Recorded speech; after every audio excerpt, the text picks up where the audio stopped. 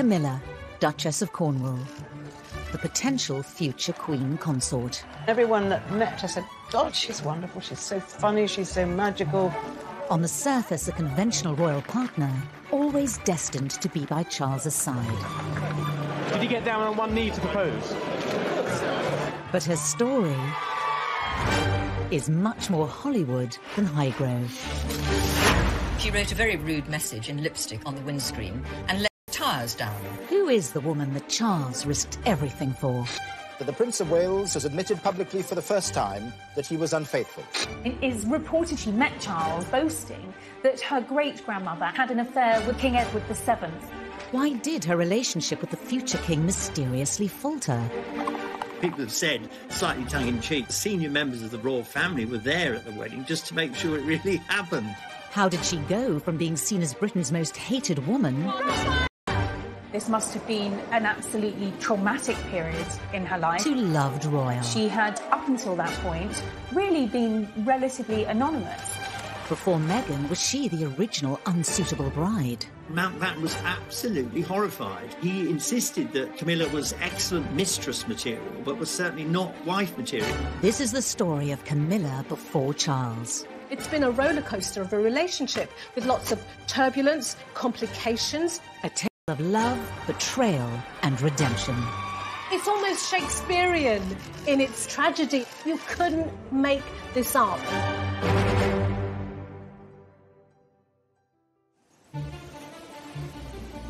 May 1989. The Aegean Sea just off the Turkish coast. A prince and his former girlfriend are sunbathing on a boat. They think they're not being watched, but the paparazzi were there, and the implications will send shockwaves through the House of Windsor. There were photographs of Charles and Camilla in a launch in a speedboat together. Charles was shirtless, topless in his swimming trunks, and it was quite striking. And those really were the first time that the wider public and the media began to wonder whether there was something going on. Many were now asking if Charles and Camilla had rekindled their relationship. It was a rather a reckless thing to do. Well, Charles was still a married man. And it was a reckless thing to do because it pushed Camilla right there in the spotlight. In public, Charles doesn't comment on the rumours. But a 1989 transcript of a phone conversation between the two reveals intimate details of their mutual affair.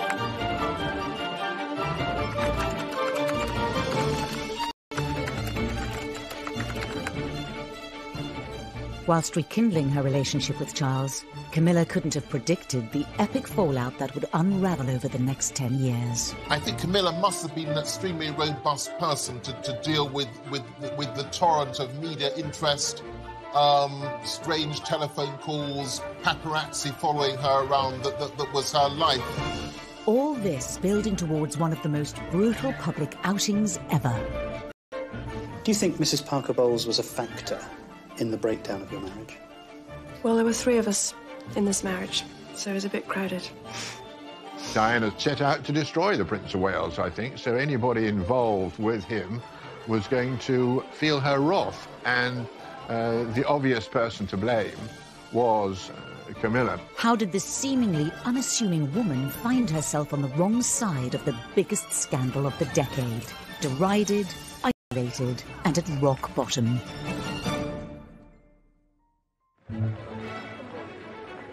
The story starts 8 years earlier with a wedding that mesmerised a nation. I mean, here we had the Prince of Wales, a rather dashing and glamorous figure himself, then known as Action Man in the popular press, and this extremely striking and beautiful young woman. And the whole country got swept up in it.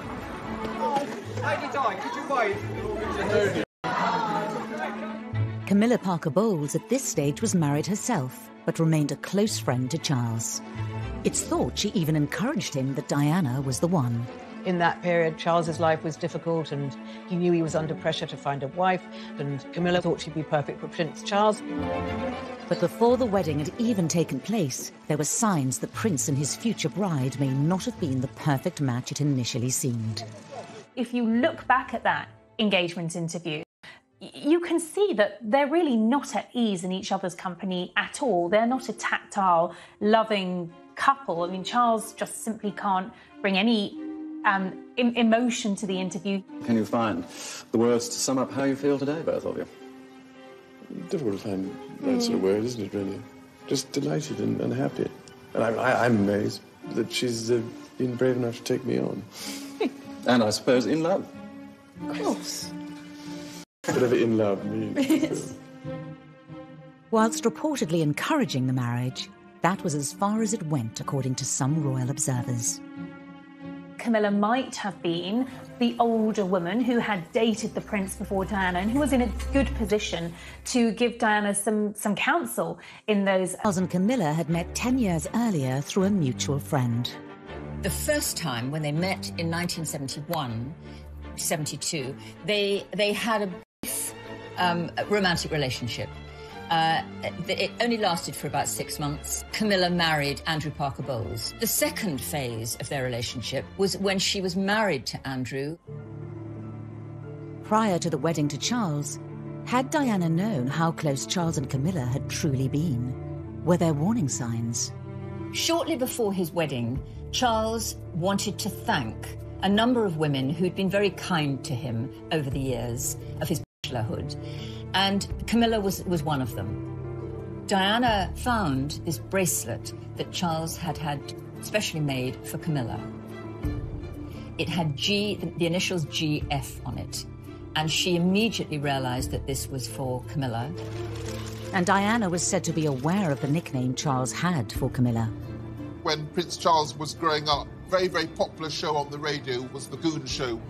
There were two characters in it called Gladys and Fred, who were like lovers, and these were the nicknames from very, very early on that Charles and Camilla gave each other. It really, hurt her, and she became obsessed. She became obsessed with Camilla. The wedding went ahead on the 29th of July, 1981. Watched by a global television audience of 750 million people.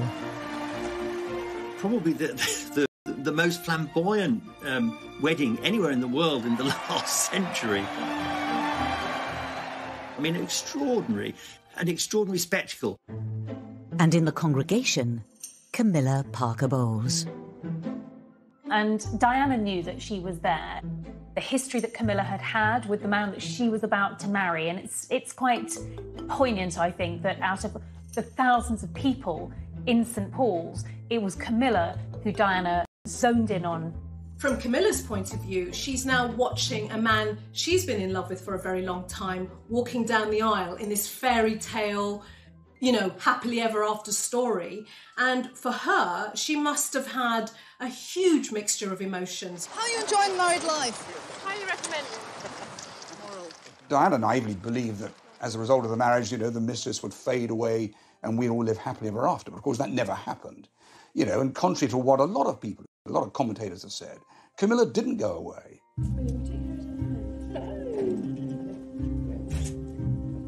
As time wore on, cracks began to appear in the Wales's marriage. After the birth of Harry, the problem was Camilla. In Diana's mind, Charles had never really given her up. She was a constant presence. By the end of the 1980s, the Wales's relationship was in serious trouble. And I think Charles was so unhappy that he started, pouring his heart out more and more and more to Camilla. And then, then they rekindled their romance. At this stage, it would have been well known to Charles's innermost circle of friends, certainly the social circles that he mixed in, that Camilla was back on the scene. And, Diana had her suspicions. 1989, Ormley Lodge, Richmond.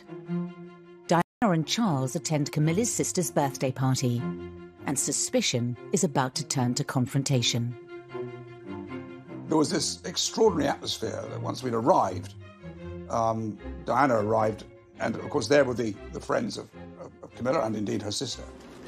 Ken Wharf was Diana's bodyguard and was there on the night. About an hour and a half later that Diana's voice was heard along the corridor near the kitchen where I was actually sat. shouting my name. And she said, I just can't find my husband, or Camilla.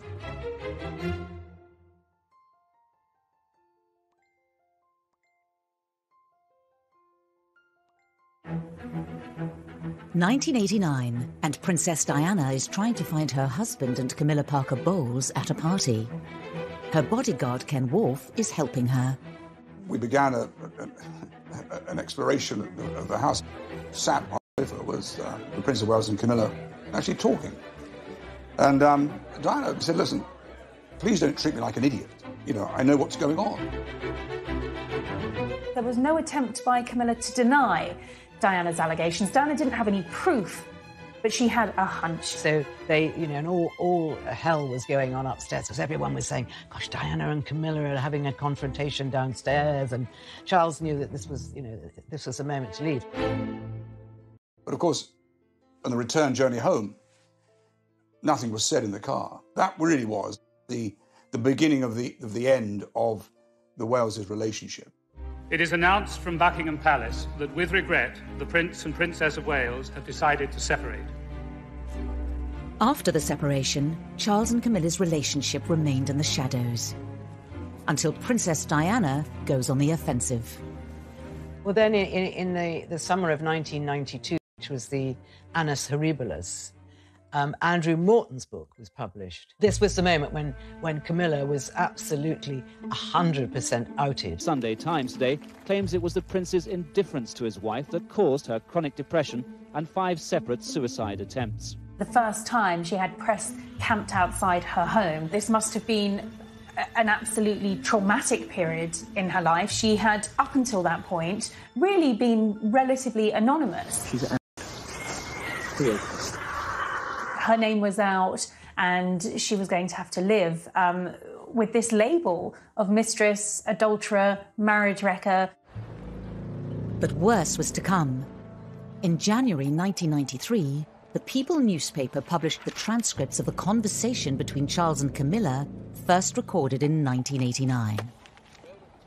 It was hugely embarrassing because it was almost lavatorial in its description of their love for each other, what they wanted, how they longed for each other.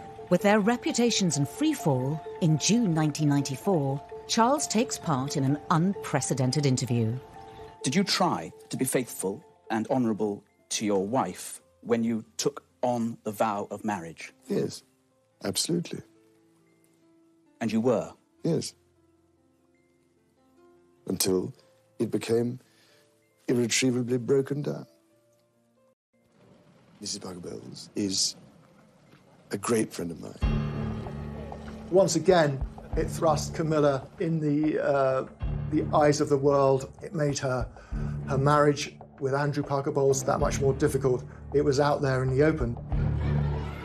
But Charles's interview was just the curtain raiser for the interview Diana gave Martin Bashir a year later. I wonder whether Camilla knew in that moment exactly what had happened to her, and I think it would have hit her so hard that from now on she's public property and public enemy number one.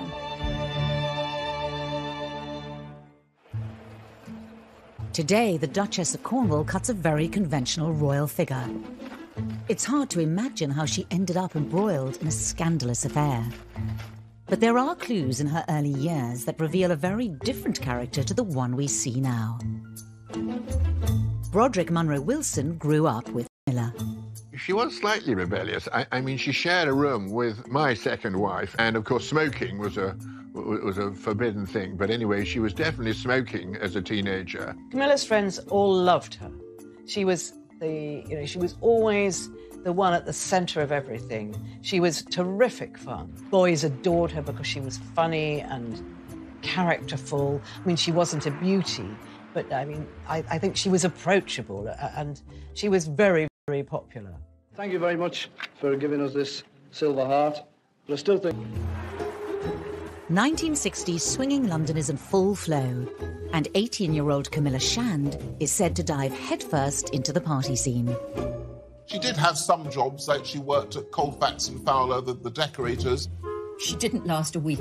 One morning she overslept after a very long party, and I think she was probably rather hungover, and she arrived late and said, "Oh, I'm terribly sorry." And the boss Head Colfax and Fowler, who was a demon anyway, just absolutely tore her apart and sent her packing. And that was the end of her working career. But she was never cut out to be a career woman. But I think she had a lot of fun in swinging London. She was famously a party girl in the mid-60s. And, you know, she might go to 3 parties a night, 5 days a week. I mean, she was extraordinary. She absolutely loved partying. And this fun-loving, vivacious Camilla catches the eye of many of her peers. She was not without her admirers, let me tell you, because you know, she looked very nice. She was always beautifully turned out, and she had a personality. You know, she had things to say for herself. She was talkative. I mean, if you sat next to her at a dinner party, you were delighted because you knew you'd have a good conversation. But this young, carefree period of her life doesn't go unnoticed years later. Camilla had had a past, and, you know, at times quite a raucous past. She was known, particularly in palace circles, for being a party girl.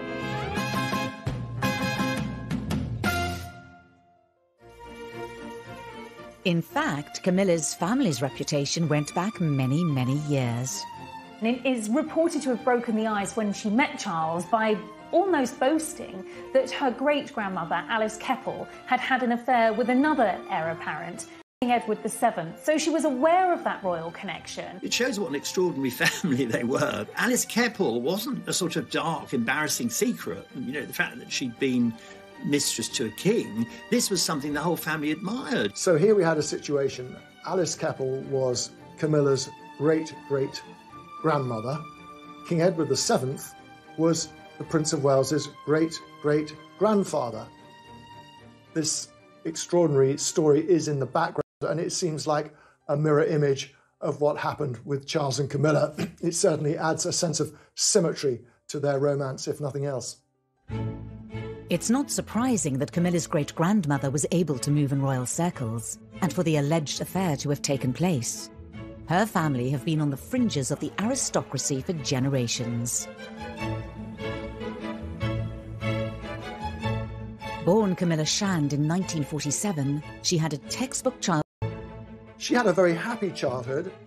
She was the eldest of 3, the firstborn, and then she had a younger sister, Annabelle, and then their brother, Mark. Her father, Major Bruce Shand, was a real military hero. He was actually given the Military Cross twice, which is the most astonishing thing, a very, very gallant officer. Her mother was from a very, very wealthy family called the Cubitt family. And the Cubitts in the 19th century had built much of central London. She lived about 15 miles from me. And the great thing is that we were all in the pony club. Everybody had a pony, everybody rode, everybody hunted. We used to have little mini dances which would start at about 8 o'clock and go on to 12, where you'd dance for 2 hours, have a sort of buffet dinner, and then dance for another 2 hours, and then somebody would come, and the chauffeur or somebody would pick you up at 12 o'clock. That was Sussex society. As the daughter from a traditional upper-class family, Camilla followed the well-trodden path set out for her. Coming from the family that she did, an aristocratic family, her father, Major Bruce Shand, very much respected military man. Yes, in many ways, Camilla's life was mapped out. It was never going to be overcomplicated. Camilla attended Queensgate School in London, a very prestigious school. She was known as Miller. She was known for being pretty posh, but also good fun, and at heart, a tomboy who was definitely happier on a horse than in the classroom. She went off to a finishing school, 9 months in Switzerland, on the shores of Lake Geneva, where she learned to ski and perfected her French, but not much else. There was no emphasis at all on doing well academically. I think Camilla got 1 O-level because she was taught to get out of a car while keeping her knees together. I mean, they really walked around with piles of books on their heads so they would walk beautifully because they were being trained to be wives. And at this time, the question of who would be good to marry within this world of wealth, money and privilege was obvious. A member of the royal family would be the ultimate catch. I think society was more hierarchical, really, right up until the 1970s. the 1980s, and it's hard to realise how powerful the class system was in Britain in that era, especially at those echelons of society. I think it was always expected that she was going to marry someone that would either give her a title or at least a double-barrelled name, and that she was going to marry up into those aristocratic circles. But was this the life for Camilla? Did she want to marry a duke or an earl? Weren't aristocrats. She had no particular ambitions to marry up. The 25th of March 1965. It's Milla Shand's debutante party. The party turns out to be a landmark moment in her life. She had a coming-out party at Cersei's, which is just behind Harrods, which was one of the fashionable places to do it. The rite of passage, again, for this kind of upper-class English family would have been that their daughters would go through the debutante season. And that meant that they would go to loads and loads of parties and have loads of drinks and lots of food and meet lots and lots of men, maybe a potential husband. And that was the whole idea. At Camilla's party, she's introduced to a striking young man. She was then 17 when she first clapped eyes on Andrew Parker Bowles, who was a rather dashing army officer, about 7 or 8 years older than her. I think Andrew Parker Bowles was what's known as a Deb's delight. So a Deb is a debutante, an attractive upper-class girl, interested in meeting somebody interesting and well-established.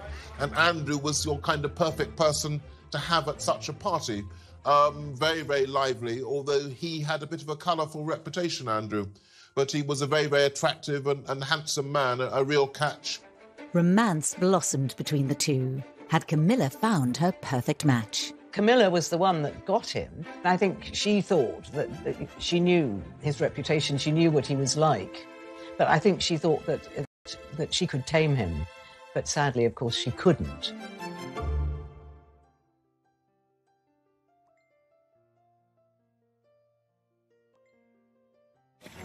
By 1970, there are rumours Andrew Parker Bowles had begun to date Princess Anne, as his relationship with Camilla Shand faltered. Andrew didn't necessarily finish with one girlfriend and then move on to the next.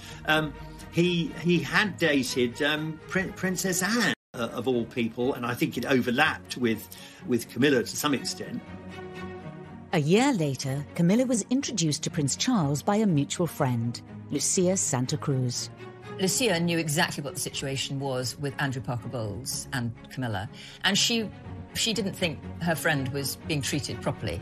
So she decided that it would be a good idea to introduce Camilla to Charles. Andrew Parker Bowles was often away on army tours. They took him all over the world, to Northern Ireland, of course, at that time, too. And in 1972, Charles was on terra firma. He had by then been spending time in the Navy, but he was doing a long posting in the UK. With Andrew away, it sort of cleared the way for the two of them to spend a lot of time together. Charles actually himself told me, Camilla, and he really wanted to impress her. So he ordered the most expensive bottle of wine on the menu. And Charles just sort of moved his hand and knocked the whole bottle over. And he said he was so humiliated trying to impress this girl and then knocking over this expensive bottle of wine. I think what attracted Charles to Camilla was the fact that she was not overawed by him at all. The fact that she was going out with the Prince of Wales, he could have been Joe Bloggs. She didn't care. He loved the fact that Camilla was fun and could be a bit frivolous and carefree. She was very different to the other debutantes on the scene at the time, and certainly some of the women that Charles had been linked with. And she was something of a breath of fresh air. And when they did start dating, Charles was, absolutely blown away by her. I think that storyline is really well captured in the Crown, where you can see that he falls for her very, very heavily. In episode 9 of series 3, Prince Charles' feelings for Camilla were portrayed in this heartfelt and moving scene. And there's a feeling I've never had before. A sense of safety and belonging. And all that loneliness having vanished. It was all rather miraculous. I think you are miraculous. During 1972, the relationship is said to have blossomed. Camilla went down to Broadlands on several occasions during those 6 months and had lovely weekends with Charles there. They were both very horsey. They both, they had a lot in common, Charles and Camilla. But some commentators say their relationship came under scrutiny by senior members of the royal family, including his mentor and one of the closest people to him, his great-uncle, Lord Mountbatten. Charles had discussed the possibility of turning this intense relationship with Camilla into marriage, and Mountbatten was absolutely horrified. He insisted that Camilla was excellent mistress material, but was certainly not wife material, that it was impossible. Why would Camilla Shand, an educated woman from a privileged family who moved in the right circles, be deemed unsuitable for the future king? Mountbatten, his view was that whoever he married, if they weren't royalty themselves, then they should be of very noble birth, and however well-born Camilla was, she wasn't a member of the aristocracy. But the bigger problem was that everyone, from Mountbatten up to the Queen, was terrified that she had a past. She had too many pasts. It looks odd 40 years on. It seems rather anachronistic now, but it was thought that he had to marry a young woman who as it were, was completely pure, almost virginal. If modern standards had applied at the time, it would have been a very different story for Charles and Camilla. Well, I think the world has moved on, and I don't think anybody cares now whether someone happens to be the daughter of an earl or just a normal person, as long as they've got the makeup to be able to deal with the job. I don't think the fact that they're commoners makes a jot of difference. When Meghan married Harry, she was a divorcee. When the Queen came to the throne, divorcees were not accepted at court. It was unthinkable. The Queen's own sister couldn't marry a divorcee. Her uncle had had to give up the throne because he wanted to marry a divorcee. At the time they were first seeing each other, some royal observers say senior members of the family were not happy with the relationship. In the month that he's been with Minerva in the Caribbean, he several times visited the Bahamas Islands. But this was the first time he'd made an official visit. It was really the palace who made sure that this sort of fledgling 6-month blossoming romance never really got off the ground. Charles was very deliberately sent off to the West Indies with the Royal Navy, where he was posted for 8 months. This tense scene from The Crown dramatises an imaginary meeting between the Queen Mother and Lord Mountbatten. How shall we handle this? Well, I can take care of Charles. Nice long posting overseas will bring him to his senses. I'll speak to everyone at the Admiralty. 8 months on the other side of the world, it'll soon go away. Could there have been another explanation as to why the relationship didn't work out? At this time, Charles was said to be an unsure figure himself. Did he simply not take his chance and propose? Charles never told Camilla how he felt. I'm sure she was aware of how he felt when they were together for those 6 months, but he never expressed it. He certainly never discussed marriage with her.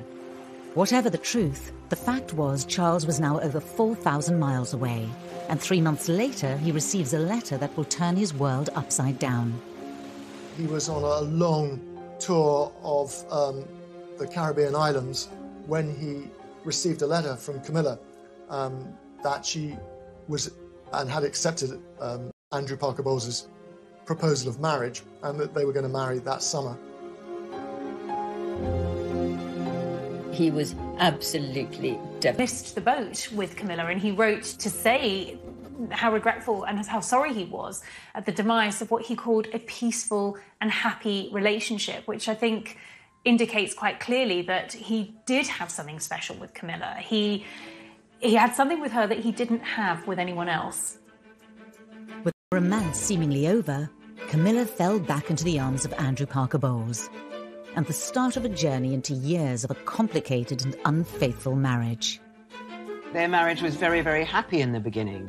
It's just that Andrew couldn't keep his trousers on. She wrote a very rude message in lipstick on the windscreen. His relationship with Camilla is seemingly over. I don't think Camilla quite realised the depth of Prince Charles's feelings for her. I think She thought, he's too young for me, he can't marry me, I need to get on with my life. And anyhow, I'm in love with Andrew Parker Bowles, and that's the man I want, and that was the man she got. And the difference between the two couldn't be more striking. You've known Prince Charles for a very long time, haven't you? What sort of person is he?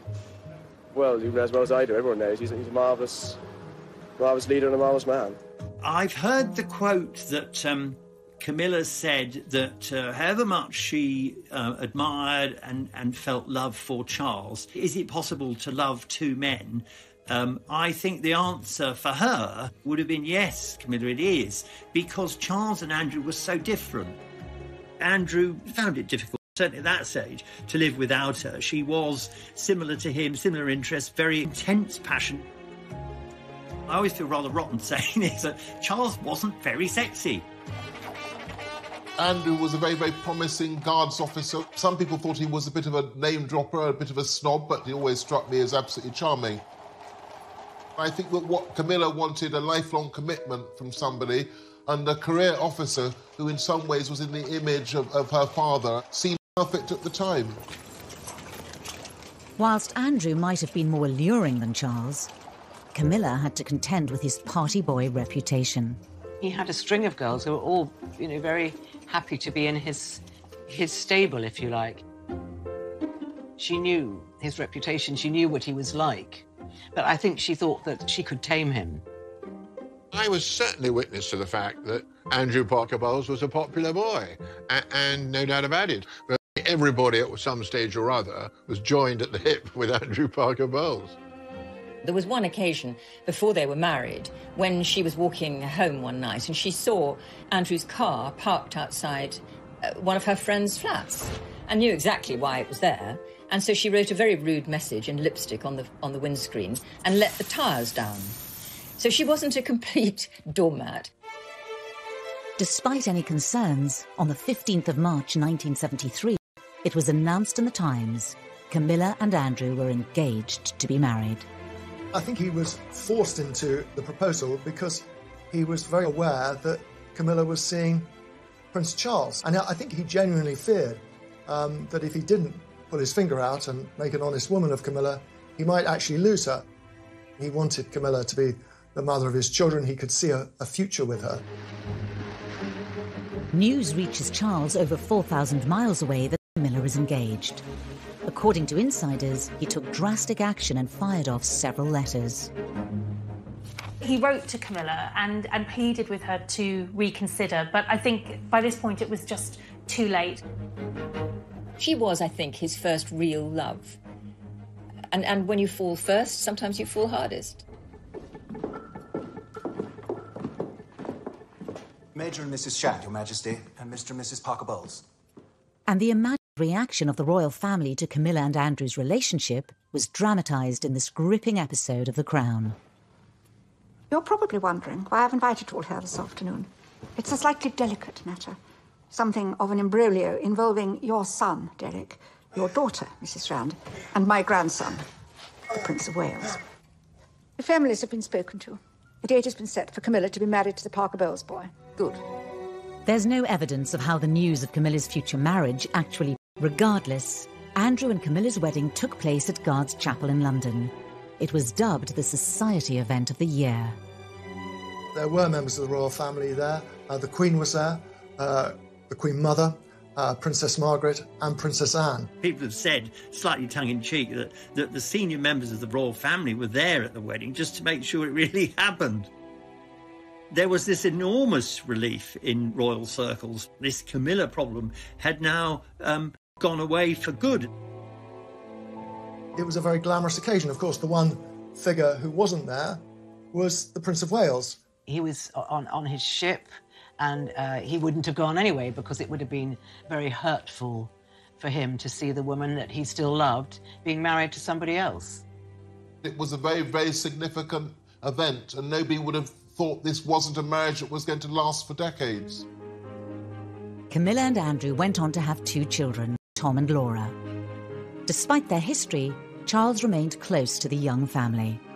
They managed to include Charles even in that intimate part of their lives by making him a godfather to Tom. Their lives were intertwined, particularly through polo and other social occasions. Charles was often to be found sitting cross-legged on the sitting room floor with his godson watching television or chasing the children around on his hands and knees. I mean, he was an essential part of their family. On the surface of it, the Parker Bowles' marriage seemed perfect, and Camilla was finally able to put into practice what she'd learned at finishing school. When you meet Camilla, she seems a very, very warm and maternal person. She enjoyed decorating the houses and making them homely, filling them with books, lovely fabrics, not always the most tidy house. She had a big social life in the country, and she had her 2 children, and she had her dogs and her family home, so almost everything she'd ever wanted. But in reality, Camilla's marriage was not all that it seemed. I think their marriage was very, very happy in the beginning. It's just that Andrew couldn't keep his trousers on. He was a serial philanderer. He was at a dinner party and a young woman sat next to him and said, "Andrew, I'm really offended. I'm the only one of Camilla's friends that you haven't made a pass at." Oh, God, there was a huge amount of gossip. It was very well known and very well publicised that Andrew Parker Bowles was playing away, I think is the way we describe it, playing away. Quite how she handled it all, it's hard to imagine, but handle it she did. I mean, it was a kind of an upper-class thing. One almost expected husbands to stray not long after they've taken their marriage vows. I think for Camilla, incredibly vulnerable. You're at home with 2 gorgeous children, and he's in London all week, and you know perfectly well what he's doing. Prince Charles started coming round to Camilla's house, and they rekindled their relationship, and it seemed a natural thing to do. By the late 1970s, Camilla was said to be seeing Charles again. Andrew is a very good example of the typical upper-class Englishman. I don't think he liked the fact that Camilla was drawn back to Charles, but he was a great friend of Charles. It was one of those things that happened in life, and as long as it didn't get in the newspapers, he really wasn't bothered. But in July 1980, everything changed when Prince Charles started dating Lady Diana Spencer. Are you bearing up with it quite well, though? Because it must be quite a strain with all of us after you. Well, it is, naturally. They started courting almost immediately. It was a rather prim and very old-fashioned courtship. They had very few actual moments together. They scarcely knew one another. However, around 6 months later, it was announced they were engaged. 11 a.m., Buckingham Palace. The beginning of a day to remember. The long-awaited, much written about engagement had happened. He's getting on a bit, isn't it? About time we got married. And this was the first chance to see the ring of sapphires and diamonds. I believe the relationship between Charles and Camilla continued right up to 1981. I've spoken to people who confirmed that, I don't know how to put this delicately, but Camilla and Charles had a sort of, well, they had a last night together in the week before the royal wedding in 1981. It was a sort of, you know, a farewell tryst. It's reported Prince Charles has denied these claims. And forsaking all other, keep thee only unto her, so long as you both shall live. I will. Camilla stepped back, and their romance, the physical side of their attachment ended, and he was faithful, at least to start with, to Lady Diana. By the mid-80s, Charles and Diana's relationship was on the rocks. Friends of Charles were convinced that he was actually close to cracking up. He couldn't make his wife happy. They fought terribly. On the surface, all seemed well, of course, in public. They were a great double act.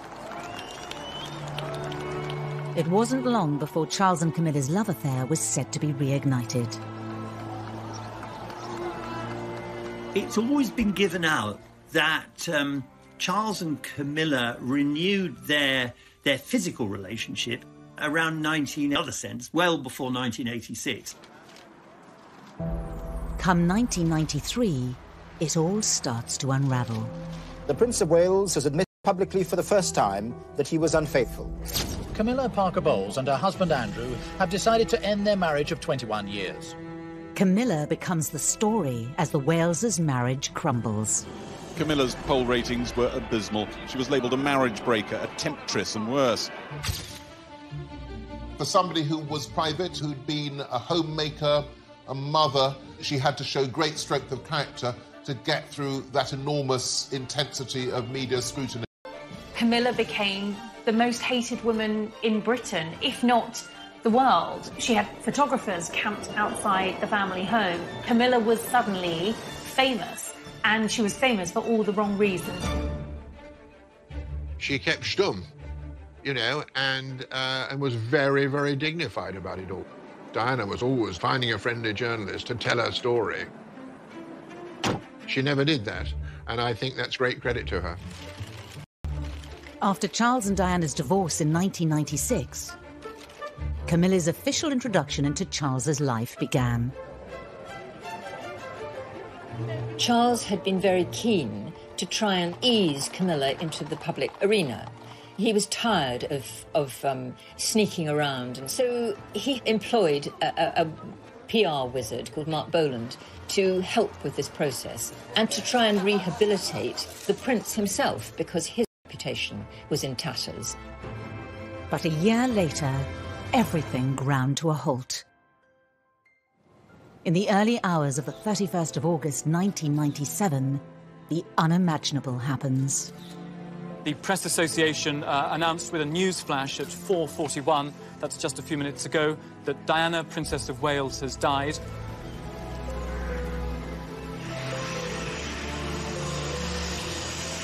The argument ran that had Charles not betrayed his marriage vows, had he not abandoned Diana, then she would not have been travelling through Paris in the car of a playboy and ending up being killed.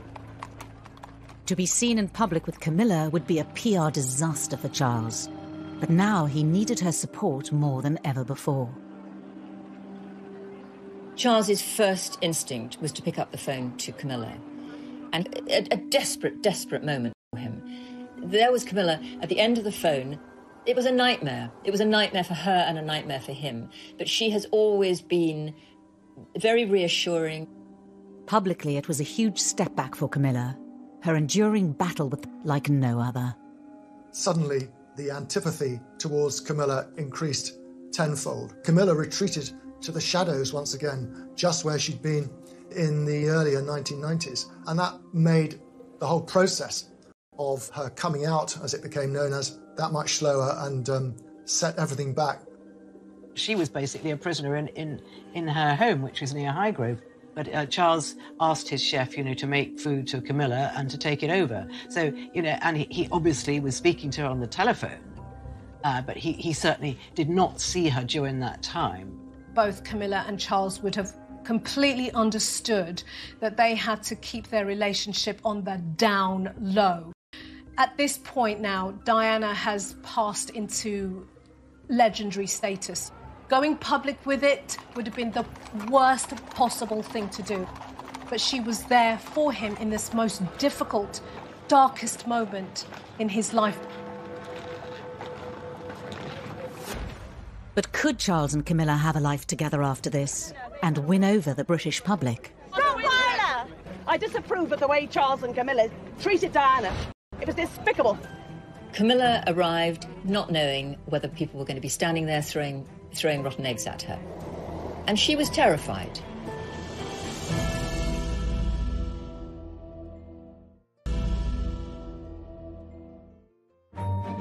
After Diana's death, reintroducing Charles and Camilla to public life would be an arduous process.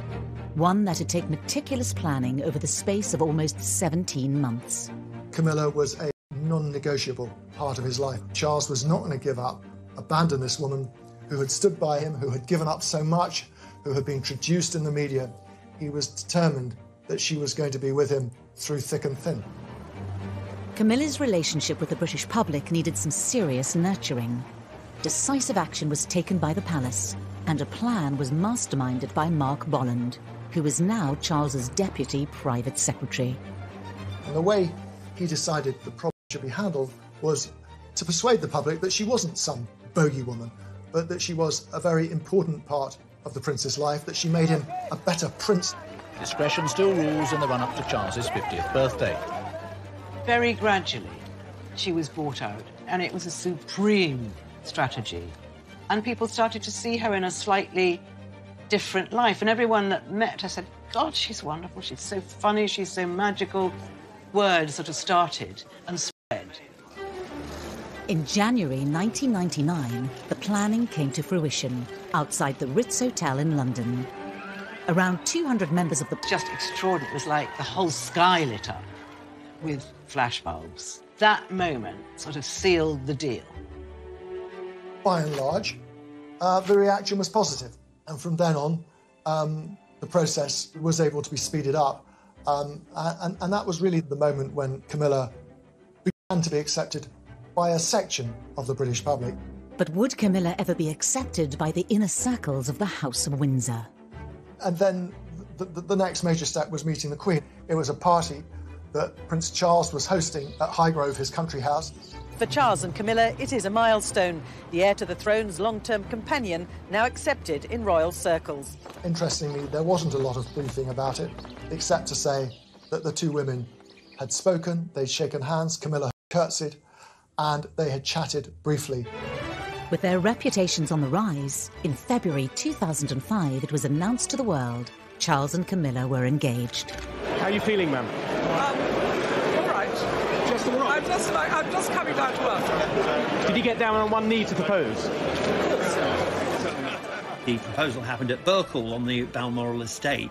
I think that was quite significant because Charles is a bit of an old-fashioned romantic. Burkle is where Charles fished on the Dee with his grandmother as a boy, and he was very happy there.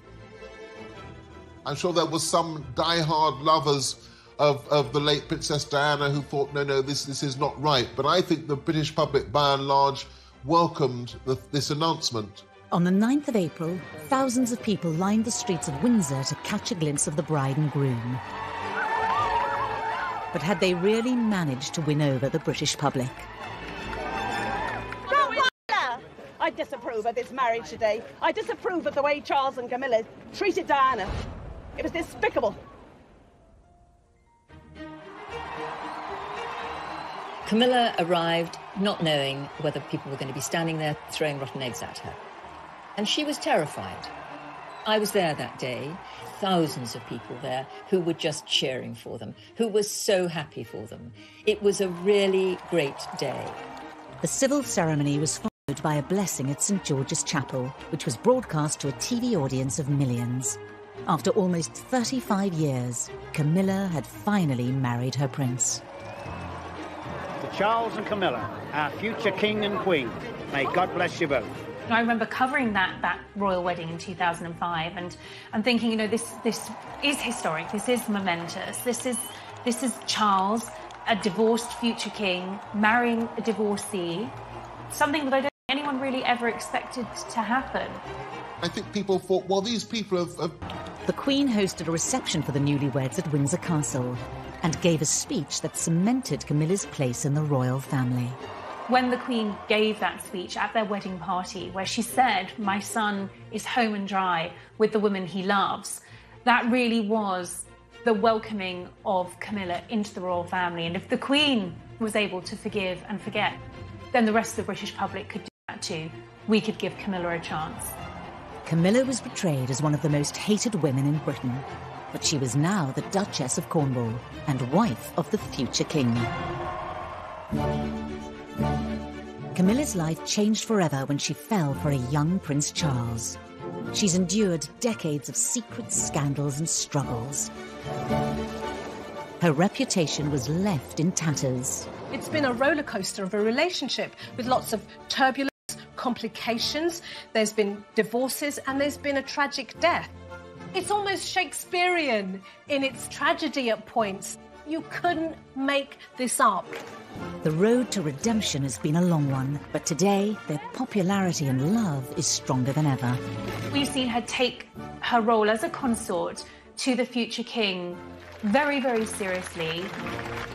Her rehabilitation is complete, and I think she has proved that she is a real asset to the royal family and for the nation.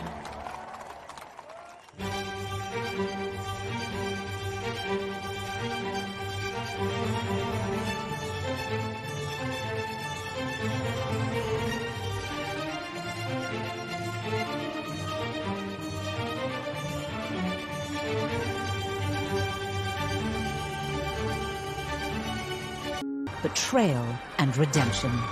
It's almost Shakespearean in its tragedy. You couldn't make this up.